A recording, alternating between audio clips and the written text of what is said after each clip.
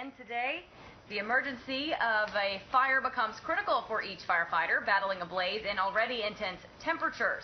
Vito Maggiolo, the coordinator of field operations for DC's Friendship Fire Association, is ready to roll to help our firefighters in the extreme heat. Good morning. Thanks for coming in today. My pleasure. And so this is something that, of course, I know you guys take very seriously. We've got temperatures that the feels like factor is in the triple digits here. So what can firefighters do?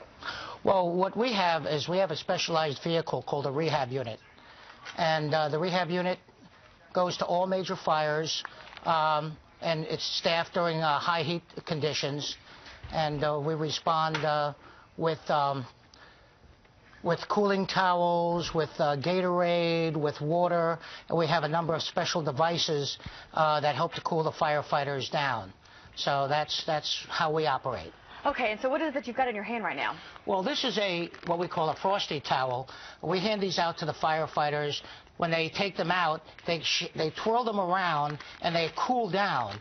Firefighters will then put them over their necks or on the top of their heads, and that helps to cool the core body temperature down.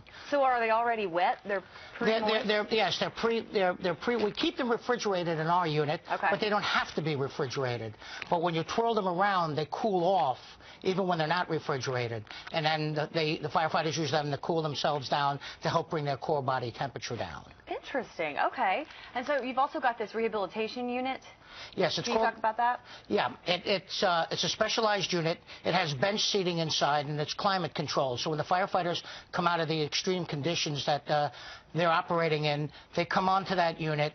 They're able to cool down in the hot weather or warm up in severe cold weather. Okay. And the medical teams come on board. They check their vitals. They check their blood pressure. They check their heartbeat. They look for any aberrations, and they make sure the firefighters have not suffered to an extreme level, okay, from the work they've been doing. No, we hear about fires being started by a lightning strike. Of course, lots of summer storms that we're experiencing right now. Are fires more common this time of the year? Not typically, actually. Our most severe fires often take place in the wintertime when space heaters. Oh yeah, people using heating devices, and but fires take place any time of the year under a number of circumstances, and the firefighters, you've got to remember, they're completely encapsulated. They're wearing 80 pounds of equipment, and so you know how miserable you can be in extremely hot weather, even when you're dressed for it and prepared for it. So imagine being fully encapsulated, wearing 80 pounds of equipment and racing up 9 flights of stairs possibly, fighting a fire and then coming out. Those are the extreme conditions that can create severe physical stress on firefighters, and what we do is we alleviate that, try to alleviate that. We lost a firefighter in May, Lieutenant Kevin McRae. He was 44 years old and in good physical condition. And he fought a fire, and he came down, and he died of a massive heart attack.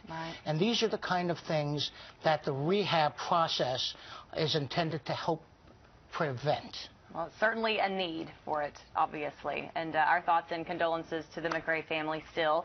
Thank you very much. We appreciate everything that you guys do and everything that you're doing to try and keep our firefighters safe.